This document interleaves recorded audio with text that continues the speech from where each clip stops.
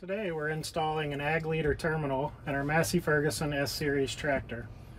If you watched our video titled Locating the Serial Connector in an S Series tractor, you will have already located and pulled out the RS-232 serial connector. For this particular install, we will need to use a null modem to connect our terminal harness to the serial connector. Next, I've already installed the two required terminal harnesses into our ag leader terminal here. So those will need to be connected as well. Finally, in the rear right of the cab, we'll connect our power harness to supply power to our terminal.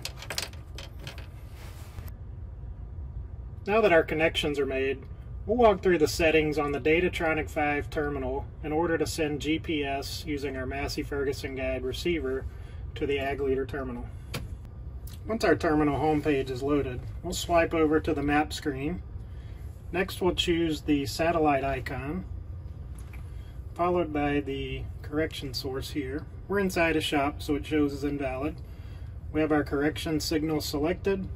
In order to send this signal to the ag leader terminal, we'll choose the NEMA button here.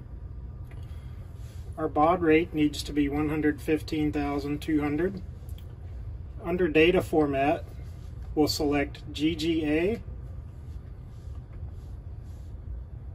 VTG, and ZDA.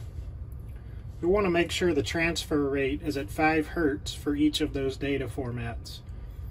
Next, we'll move our machine outside to verify signal on the ag leader terminal. Now that we've moved outside, you can see on our ag leader terminal that we have a GPS signal as provided by our MF guide receiver